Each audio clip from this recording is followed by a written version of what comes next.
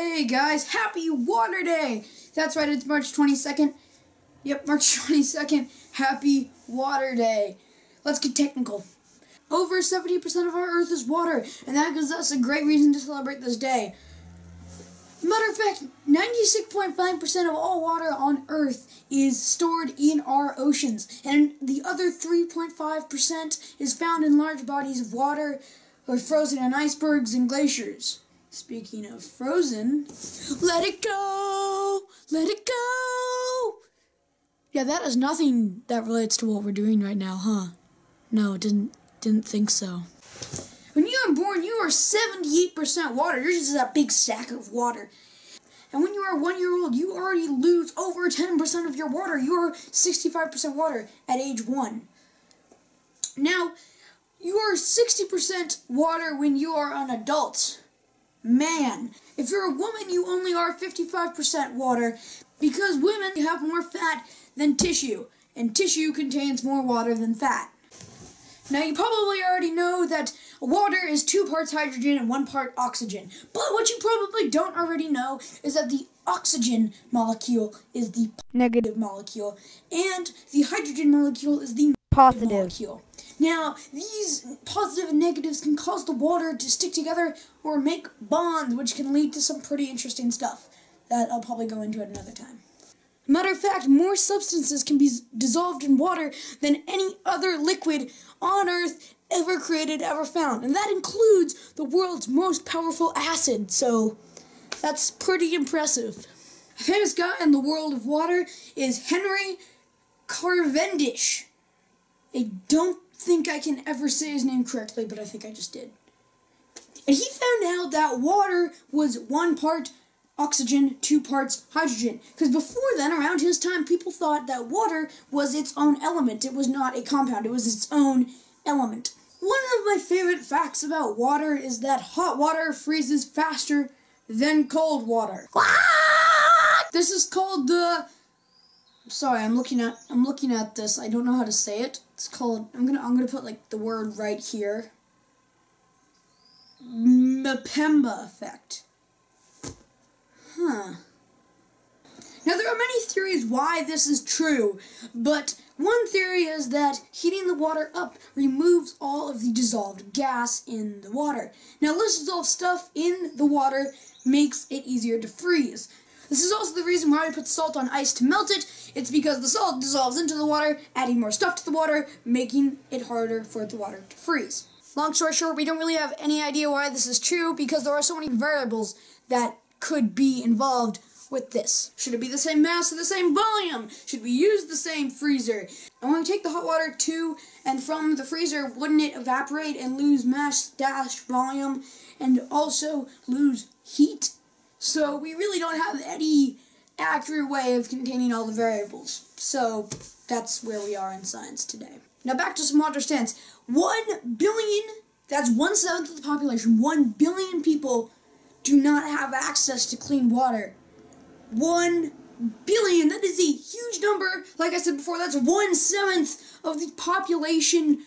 What's going on with that, man? What's going on with that? If we can go, okay, Glass, Google what's the time, and come up with the time, and we can't just go, there's water, what's wrong with us? Oh, hey, it's 3:30. Oh, no. This is why organizations such as water.org and Students Rebuild have a plan to get clean water. A matter of fact, if you make these really cool paper bead things and send them in to Students Rebuild, every 20 beads, they will give 1 family in a village clean water. You can go to their website to find out more. I highly recommend you do. Link in the description. Okay, so obviously water is something to celebrate about, but how did water get here in the first place? I mean, everyone knows the Big Bang and all this stuff, but it just doesn't make sense. All of our history says Earth should be dry, so how did our water get to our Earth in the first place? Well, the way our solar system formed is a collapse of a large cloud of dust and gas. A dense bunch of gas in the center created and made a star called our sun. This uncontrollable, excited star, ooh, it's so excited, let out giant, intense solar winds, which were mainly made of electrons and protons. Over time, these solar winds pushed the gas particles and the dust particles away from our solar system, which left the hard stuff, which formed together to make planetesimals, which then made planets. And ice couldn't have stuck around because it was way too hot.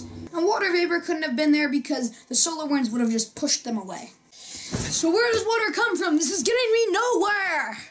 Well, we expect water to come in from meteors or comets, flying in from places cold enough where water can survive. Comets are a logical contestant because they contain water, but are ruled out because they have way too much heavy hydrogen.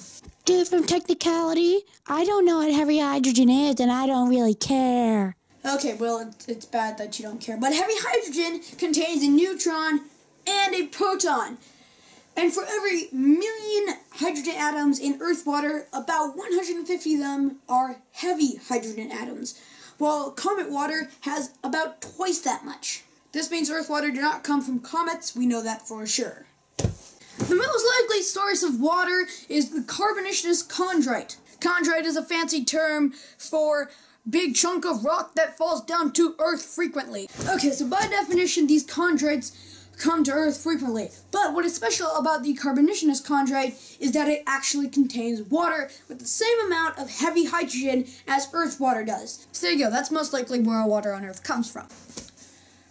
Let's end this day by doing this fun water experiment that you can do, and it's not going to be one of those things that, yeah, I totally did not nail that entrance. Whatever, let's do a fun water experiment involving awesomeness. Okay, time to start the experiment. Wait a second. Time to clean up in here.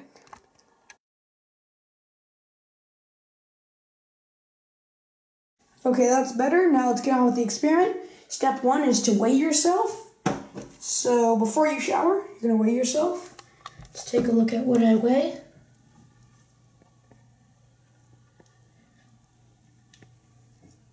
$117.6. 117.6. Okay, so now you're going to go ahead and take the shower.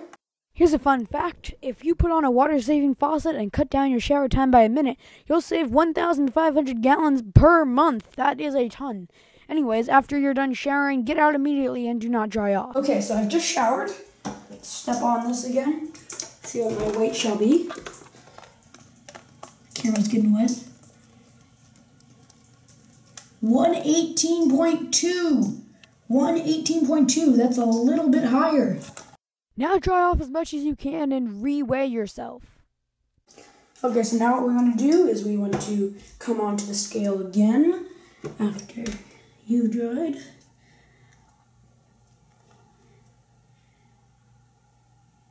$118.0. 118.0. So as you can see, there are the different levels, and you could be really dry or kind of dry. Maybe you need to get more dry.